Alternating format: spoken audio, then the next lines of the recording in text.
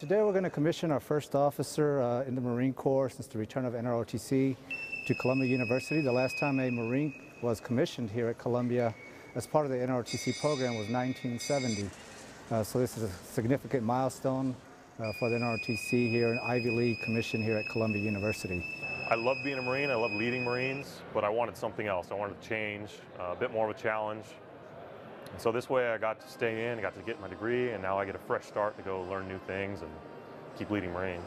I think in a way it's an indication that this gap that we're always hearing about between the military and civilians, it's not quite as broad or as wide as some people would have you believe.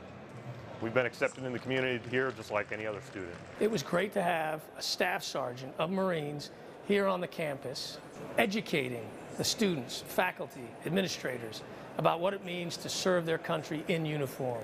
I think one trend among non-traditional students in general, and especially vets, is they sell themselves short. They don't realize exactly, most of us didn't perform very well in high school, so we just sort of say, well, I'm not cut out for that kind of school or that type of university. But it's not the case. I mean, once you're in for a while, you realize that I can do anything. I can go to any school, I can learn anything, I can do any job. You just have to have a plan, you just have to put in the time and effort.